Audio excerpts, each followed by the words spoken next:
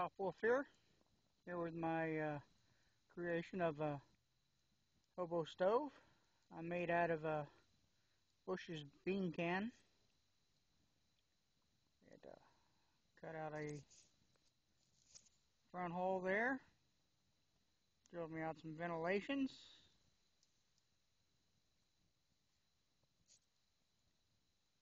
First test.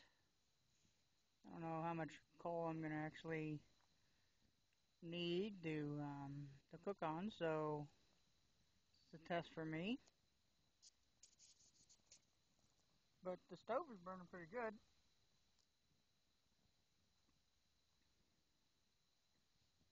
So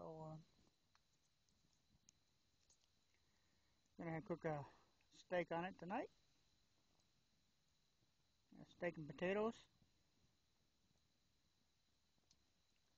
So yeah, that's my my hobo stove. And what I have created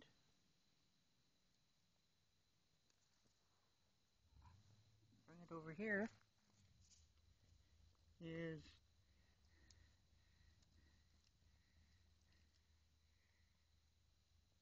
this will go on top to give me space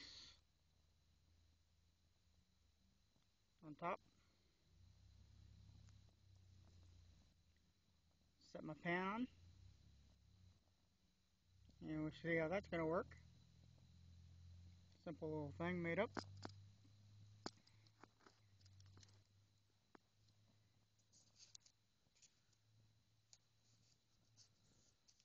So we let these die down and so I can get cooking.